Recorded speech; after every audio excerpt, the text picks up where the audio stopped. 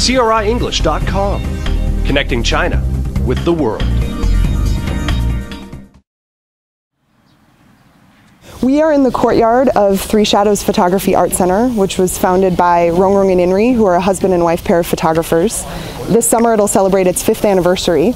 We're in the courtyard, which has become a very well-known sort of piece of architecture.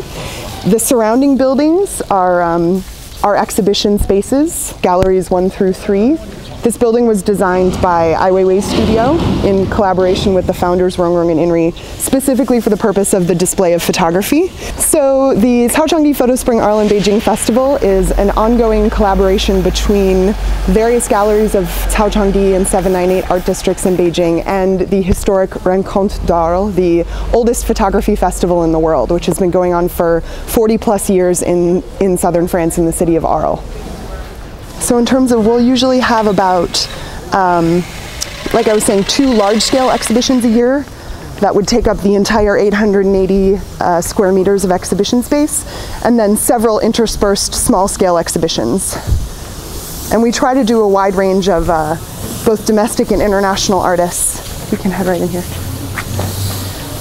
This is Hall 1. You're getting a little sneak preview of the Three Shadows Photography Award exhibition for 2012. So this features the 23 finalists that were selected from those over 350 submissions. And then there's a panel of 6 international judges that will come and make the selection for the final overall winner, who wins an 80,000 renminbi cash prize. Yeah, my name is Brian Griffin. I'm a photographer from England. I mean, this environment here is like world class, really. I mean, it's just an extraordinary environment for photography. I mean, the architecture, the design of it, the light coming in here. I just think it's, something special is beginning here for China.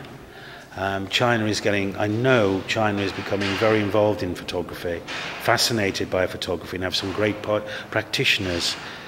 And I think it's, this festival is just going to be part of something that's going to be new links, new ideas, new happenings.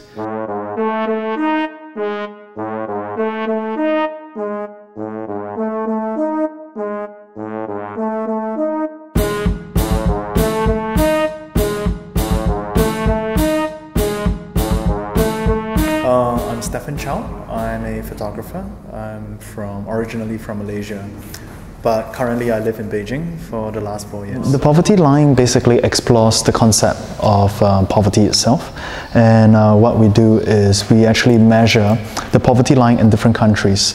To date we have done 15 countries across 5 continents, and it basically tracks the food choices that one person in that country would face if he's defined as poor.